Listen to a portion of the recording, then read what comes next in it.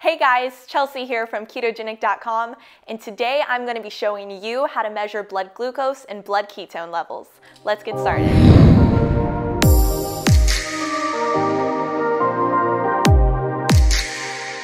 Alrighty, I'm just gonna lay out my monitor here. Now just a quick note, it's not necessary to measure your blood ketone levels. It's just a really good indicator if you're in ketosis or if you're just trying to get a feel of where you are. I know I personally like to have exact numbers, so if you're like me, it might help out. So what I'm gonna do is just lay everything out here. I'm using the Keto Mojo monitor today. And the first thing I'm going to do is load the lancet pin with the needle. So to do that, I'm just going to unscrew the top like this, put the needle in, twist the top off, and you'll see the needle exposed there. Click it back in. And then there's also an additional dial at the top where you can determine how much blood you want to pull out. I'm gonna adjust it a little towards the higher end for me personally. And then you're gonna wanna pull back the trigger here. You're gonna see a red dot there. That means it's locked and loaded, ready to go. So the next thing I'm going to do is clean my finger with an alcohol wipe. I'm going to be using my left hand today because I am right-handed and I don't want that to get in the way. So go ahead and clean here with an alcohol wipe. Now, while it is important to make sure the area is clean, you also want to make sure it is dry. So give the alcohol plenty of time to dry off. So while that's getting ready, drying there, I'm going to go ahead and open these strips with my other hand.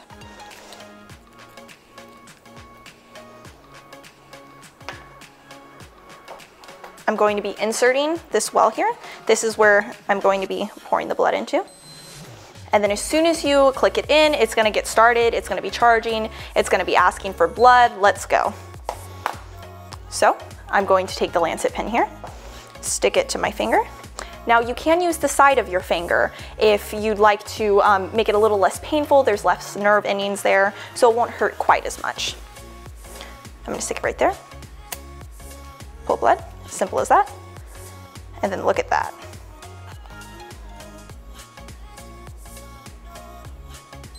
Alrighty, it's got enough blood. So it's gonna take about 10 seconds to read. I'm gonna clean off the area while I'm waiting. And it's gonna give you your blood ketone levels. I'm at 2.0 right now. Typically you're gonna look for about 0.5 to 3 to indicate you're in a state of ketosis. However, some people may vary. Now the process for measuring blood glucose is the exact same way. You're gonna keep the blood drawn and you're gonna insert the other strip. I don't have them with me today, but you're gonna insert to the specific glucose strips. You'll put it in here, it'll automatically turn on, it'll get charged up, it'll take a few seconds, tell you to add blood. You'll go ahead and add the blood. It'll take roughly 5 seconds to give you a reading, and then you'll have your reading. While that seemed easy enough, there are a few ways that you can make mistakes when trying to measure your blood ketone levels. So let me show you a few things you're gonna wanna avoid. 1, not using the proper equipment to draw blood. 2, not cleaning your hands enough beforehand. 3, using too much alcohol and not letting it dry in time.